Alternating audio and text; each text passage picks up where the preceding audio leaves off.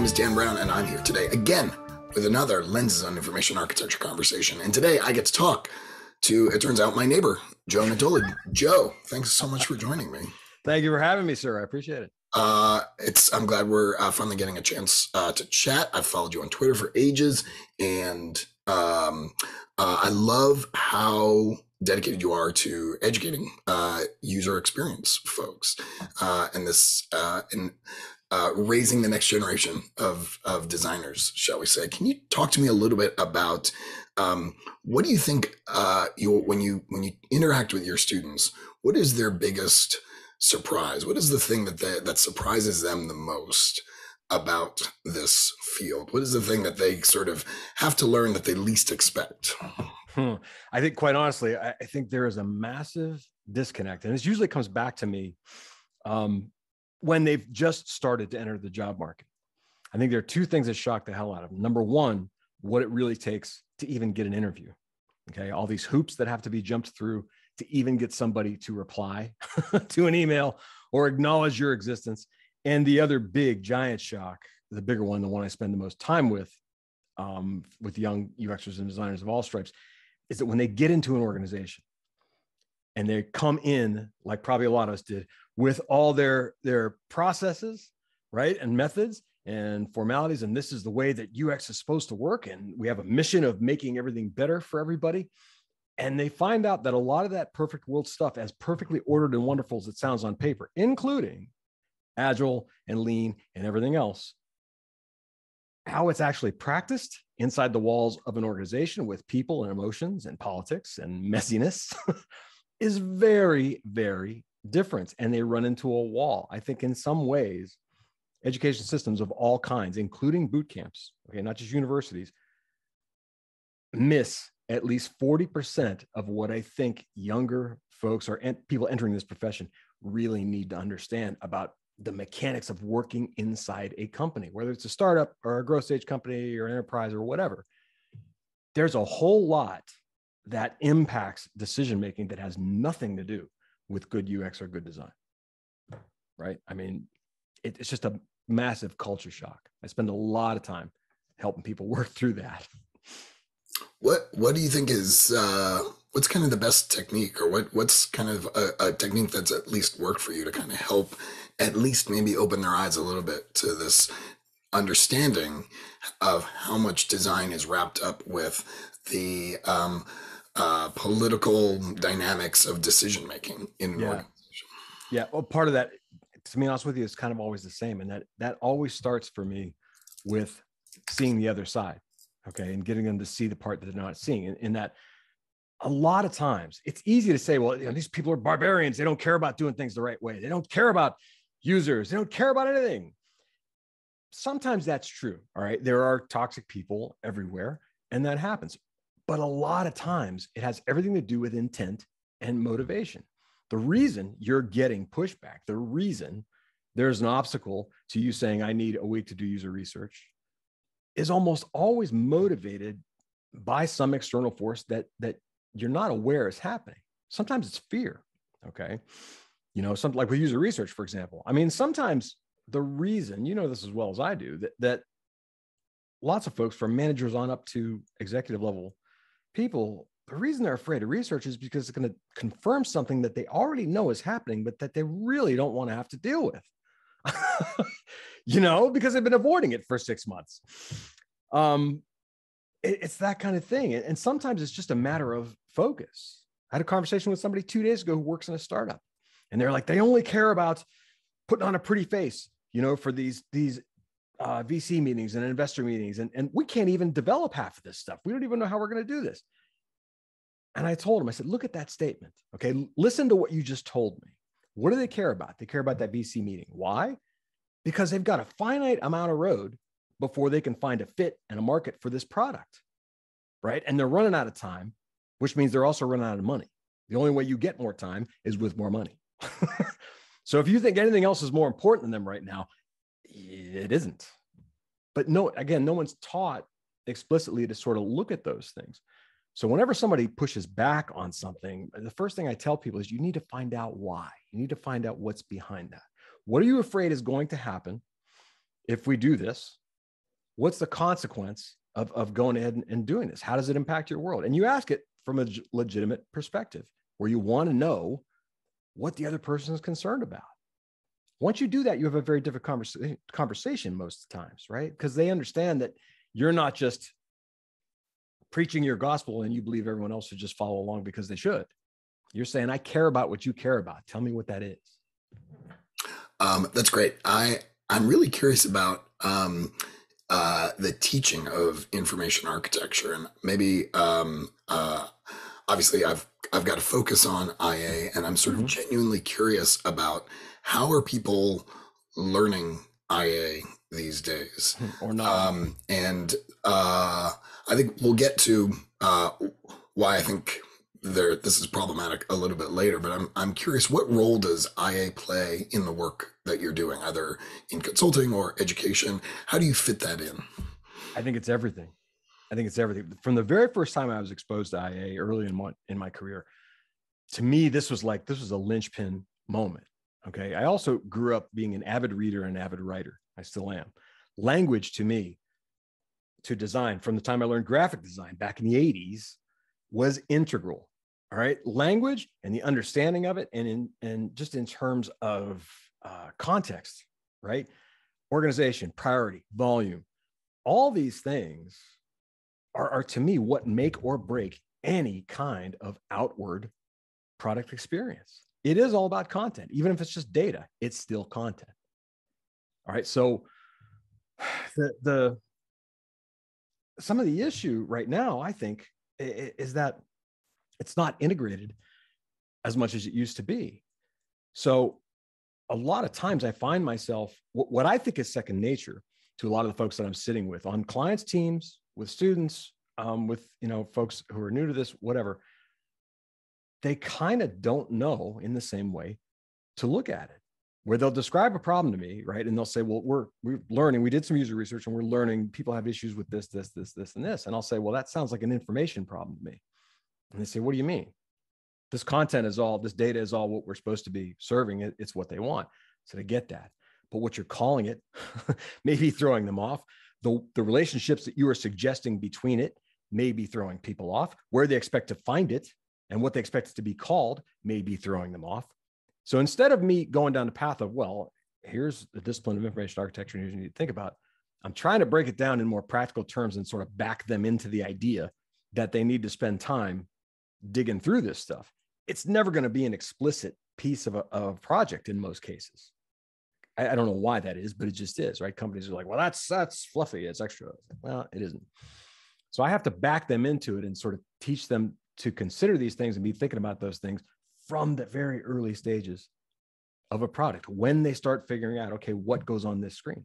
And those very first little MVP throwaways, if it's just developers, okay, I've worked with plenty of companies who are just developers. There are no designers. What are you doing with that content? What is it? What is it? Where is it coming from? And is it appropriate? Right? Does it match the context of a person's use? Is it what they expect? Is it what they need? They're not taught to ask these questions. I like how you frame that. They're not taught to ask these questions. So now we're going to ask a question that maybe we haven't asked. Maybe we're starting to ask it more. Let me put it like that. And I think that question is, what are some of the preconceptions about user experience? What are some of the assumptions that we have long held? What is some of the conventional wisdom that we have long held that we need to call into question?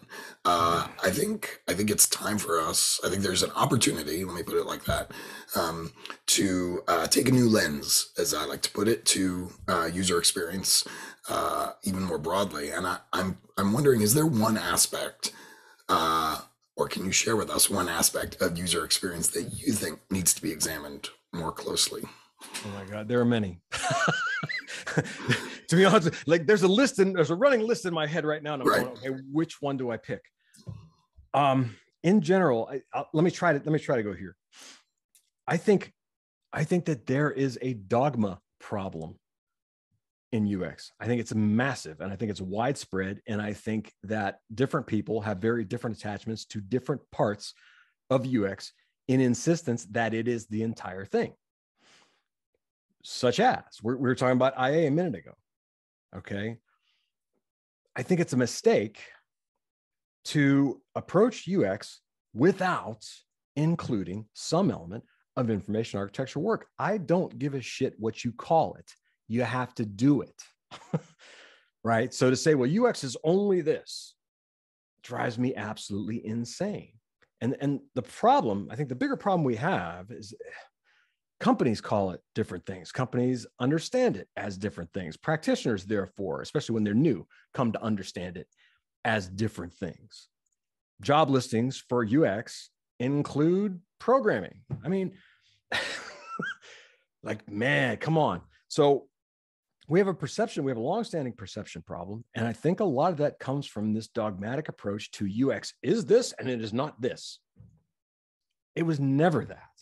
From the days we were talking about experience design in general, okay, interaction design, it's all this. You have to consider all these things. It's just like the distinction between, I read something about somebody called a business designer the other day, and I went, what the hell does that mean?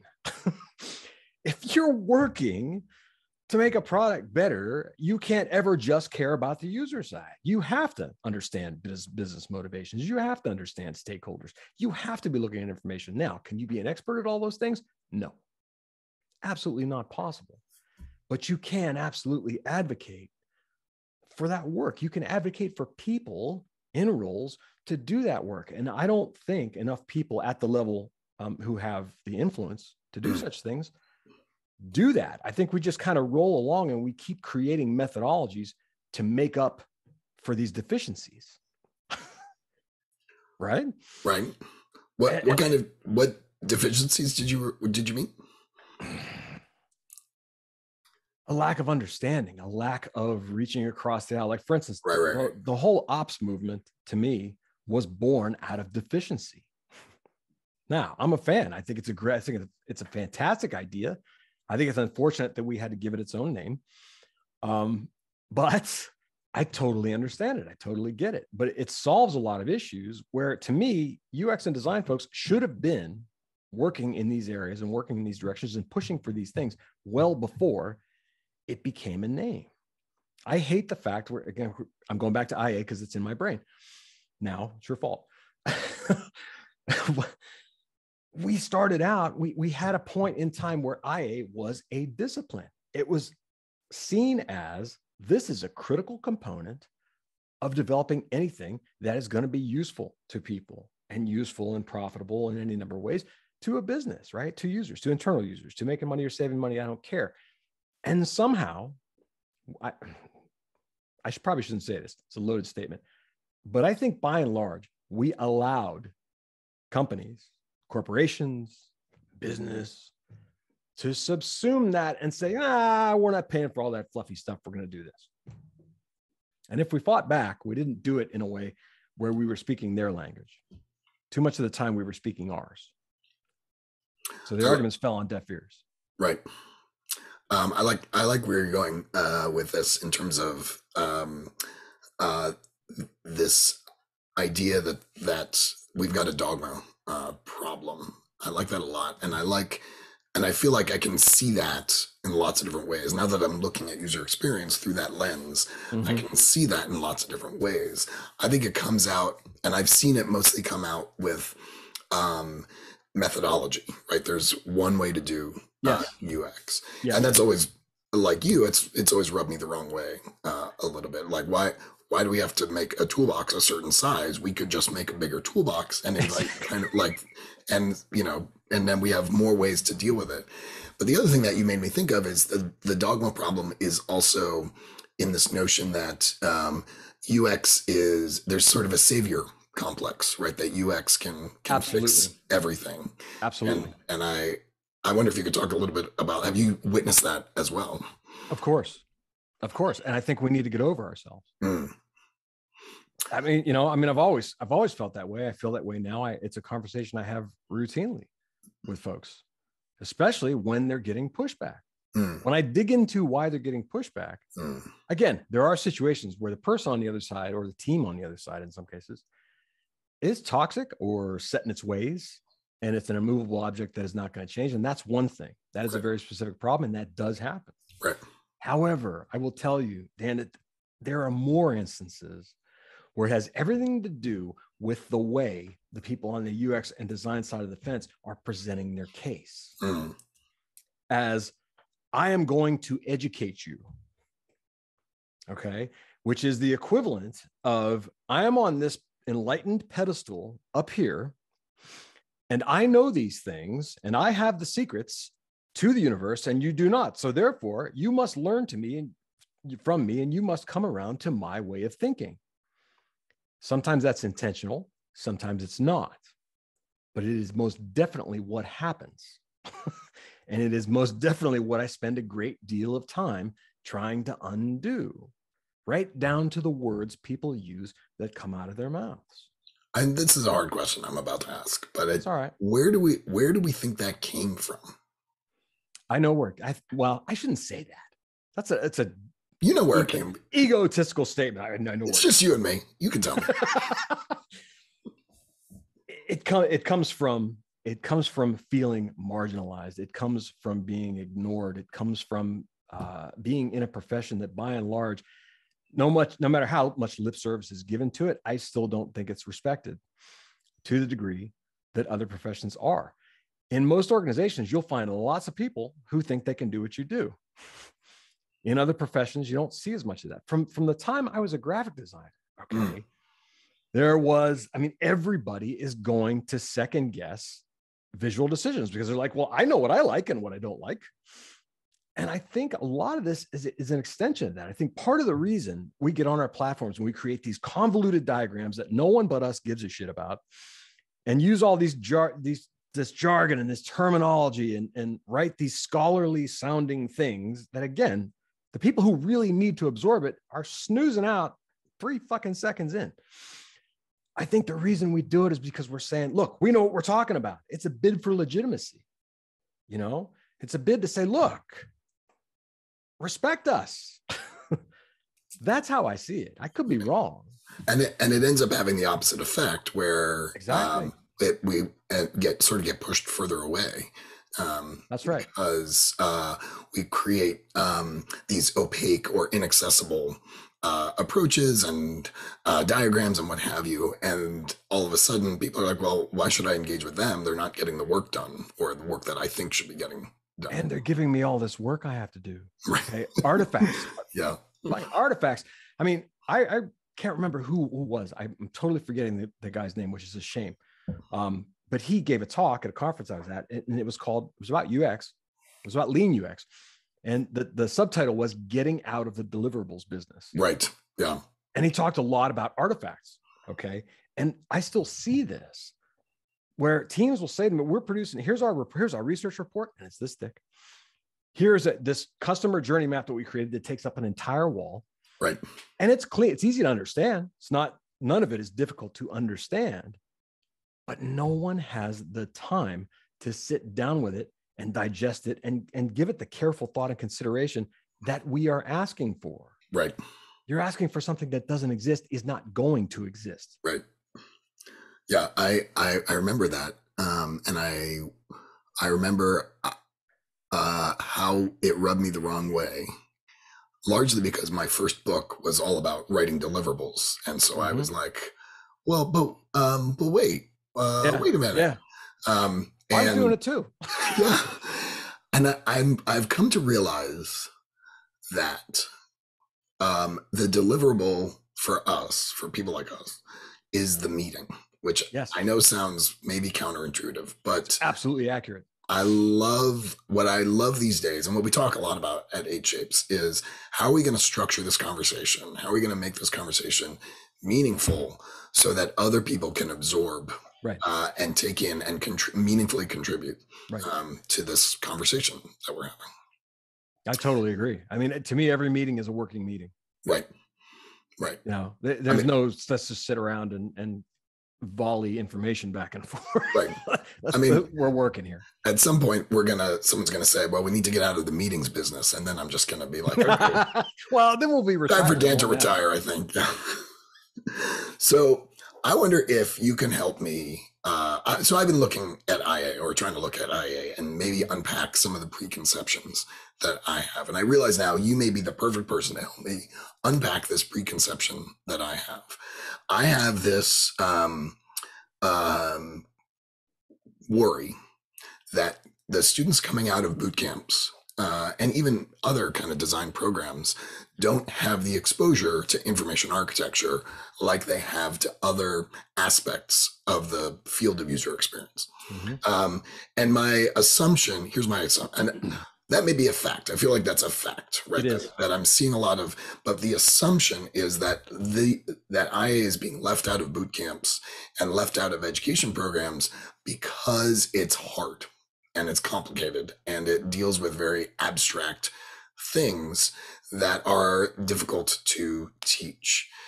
I wonder if you could help me kind of unpack that. Is it reasonable to call this conventional wisdom that I have about, or this assumption that I have about IA, into question? I think personally, I think you're right on target. I think you're 100% on target. I think it goes back to the same issue I was talking about when I was talking about dogma. Okay. It has everything to do with how it's perceived, number one. And then number two, when it is taught, when it is disseminated, when it is put forward, has everything to do with how it's disseminated. You know as well as I do that there are some fantastic books, for example, on information architecture, right? We know these things. We know they exist. Is anybody going to invest the time and the effort to teach that properly alongside all the stuff that they are cramming into? Let's take boot camps, for example, into a 12-week boot camp. Is it really going to get the attention it deserves? No. Does it have to be that way? No. I think it's a matter of taking a different approach. Okay. I think it's a matter of summarizing, summing up, taking out the most critical parts and not ignoring everything else, but teaching it in a way where it's a lot more palatable. I'll give you, this is probably not a good example, but I'll give you an example. I think it's Abby Covert is her name. She wrote a book called Making Sense of Any Mess. Loved it. Okay. It's fantastic. Right. And the reason I loved it is because it meets people right where they are. There's no, like, the what's the word I'm looking for? The formality that exists around, that can exist around IA, around taxonomy, around all these things, right? These are big, deep, clinical in some ways, for lack of a better term, subjects, right? You can get lost in those details. I don't think anyone has the time for that. I don't think that people these days, with the advent of 240 characters, have the patience. I mean, my kids can't do one thing without doing three other things at the same time. It's not possible. For example, I can't do that. I don't have the ability to do that because I'm older. But my point is, I think that the entire way that this all comes forward has to change pretty radically. You know, and I have friends who are in, who do IA work, you know, like Peter Morville is one of my favorite people in the world. Jorge Arango is one of my favorite people in the world. And if you read these guys' work, it's deep and it's complex and it's damn solid, right? There's an entire lifetime education in some of these publications, but no one's got the time for it. Yeah, and I think that's what's great about Abby's work is that that book and the other things that she's doing are really trying to bring IA down to a place. And I don't mean to imply a value judgment there, but bring it down to a place to make it as accessible as possible. As you were talking, another theory occurred to me. Okay. And that is that maybe this is, I mean, as you said before, like we were trying to make ourselves feel important. So by saying to myself, well, IA is hard, that's obviously why they're not teaching it, right? Because it's really hard and it's complicated and they can't squeeze it into these boot camp type things. So clearly I'm a smart person. Yes, I agree. And maybe there's, it's not understood in the world. So there's no demand for it. Ah, So there's demand for producing a lot of screens real fast, which really the good point. folks coming out of boot camp can Really good do. point. But there's not a lot of demand for sitting and staring at a spreadsheet for a while. I mean, there is demand for that, but people don't know that there's demand for that until they have a better understanding of the categorization scheme or whatever. It's not a recognized problem. Right. The problem isn't always recognized as such. Remember what I said a minute ago about talking to teams like, hey, this is an information problem. I mean, that happens more than you think. People don't realize that that is the crux of the issue, and that is where your effort needs to go in solving the problem. It's not more UI design work, right? It's not more prototyping and more validating and a quicker agile or lean cycle of iteration, test, improve, repeat, test, improve, repeat. It's not about that. It's about focusing on the right things to begin with. What is the nature of this beast? Here's a question I ask constantly to every team I've ever worked with. Job one, what is worth doing here in the first place? I understand we got all these things that we think are important. Which are really important? Which are really problems? Which are cases of really bad, really often?